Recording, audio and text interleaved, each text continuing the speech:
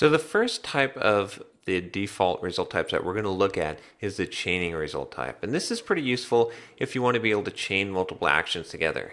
And the way that this works with the convention-based configuration is that the actions have to be in the same package. What I mean by this is basically they have to be in the same class. And so far we've only seen how to create one action per action class. But in reality, you can have multiple actions in the same class. You just have to declare what that endpoint is. So we can use an annotation here. So if we go at action, we can basically override the configuration. So let's say we use hi here. What this is going to do is, instead of using the convention of hello for the URL, it's instead going to override that and say that it's going to execute this action if the URL is hi.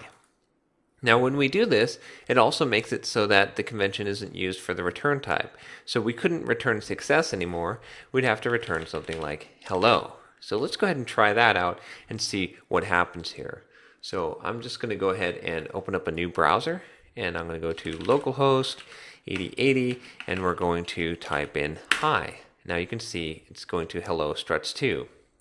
So it's basically executing this action by us remapping this. Now if we want to chain actions together, we can basically create another action inside here. So we'll just create a method here, and we'll call this method do more,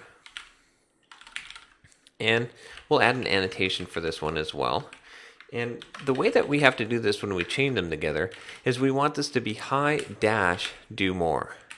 And what this is going to do is basically whatever we return from this result is going to be appended onto the original action. So we want to return do more here, and what will happen is this will automatically chain to this other one. So when this finishes executing, it's going to look and see, is there something that is hi dash do more? And since it'll find this action, it'll go ahead and execute this action. So what we'll do here is we'll go ahead and set the greeting here differently. We'll say did more, so that we can indicate that we've actually hit the second action, and then these actions would be chained together. So first it would execute this one, and then it would execute this action. So let's go ahead and try that out.